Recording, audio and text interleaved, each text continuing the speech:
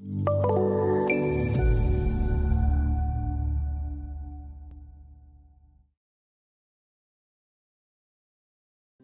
back. This video will mostly be a practice session using topics that we've already covered, but we'll also introduce some small new things like adding lag between activities and using relationships that are not finished to start. A practice session is different than a challenge in that you're shown the solution before you actually do the application. I highly recommend that you watch the entire video without trying to replicate, and then stop the video and try to do it all from start to finish on your own, and if you can't do that, then refer back to the video. So let's start. In this exercise, we're going to be working with the piles. So I'm going to unload everything. Now I have this already in a way that I can work with, but if not, it's always a good idea to right-click, collapse all, and then gradually expand. And here we're going to be working with the columns. So the piles here are modeled as columns. These are actually piles. I'm not going to be working with the top columns, so I'll just box select those and from the 3D ribbon unload. Now be careful, even though they're unloaded, these are still selected, so hit the escape key to deselect. Then I'm going to go to the schedule and find the activity for those piles. So under construction, under site construction, there's structural piles, and that's 20 days. Then I'm going to use an appearance profile for those piles. So I can go to appearance profiles and create one based on slab. So if you right click on slab and click add, it starts with an exact copy of slab. You can call this piles. And then I can drag this outwards so it's not a child of slab, and then simply change the color. And I'll use a brown color like that.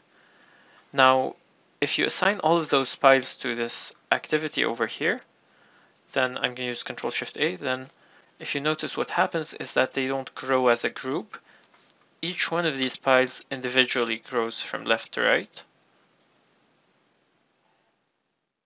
And we don't really want that. Now you can use resource groups for that. However, this is a bit advanced for this tutorial. We're going to use just actual resources.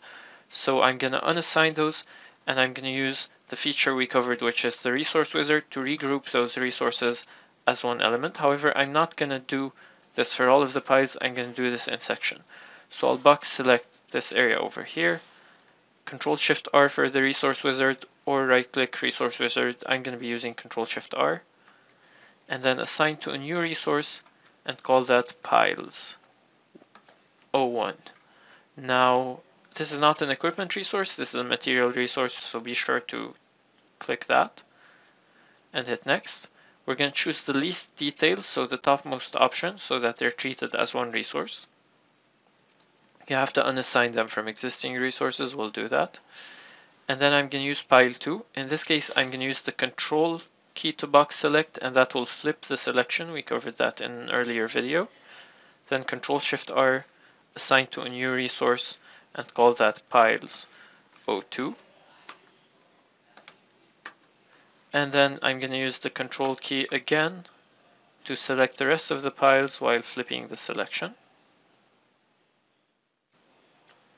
And then Ctrl-Shift-R, assign to a new resource, piles 3.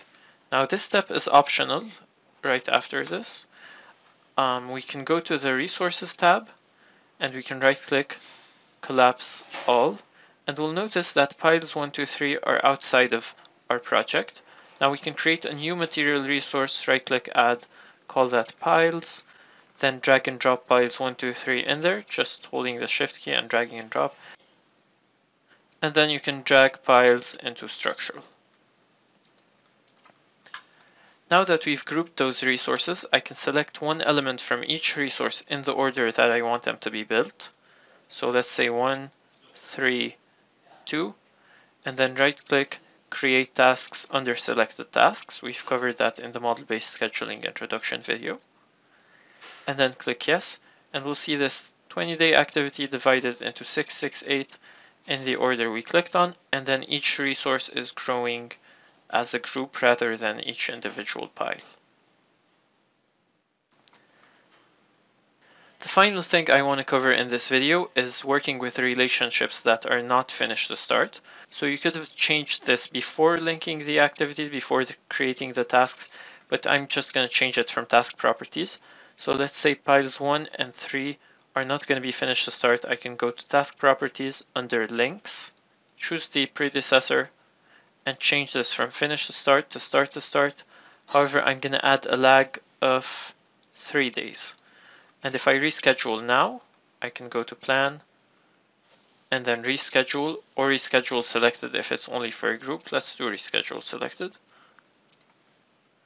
And then now we can see it from the bars over here that piles 1 starts, and then 3 days later piles 3 starts. And if we scrub through the focus time, we can see that in our 3D view.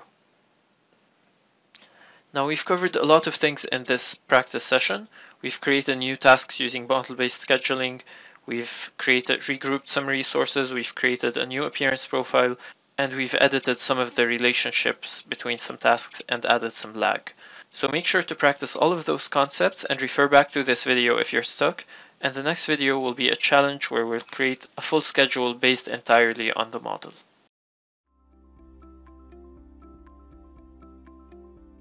If you found this video helpful, please give it a like. If you want to see more such series, consider subscribing to our channel. Thank you, and see you next time.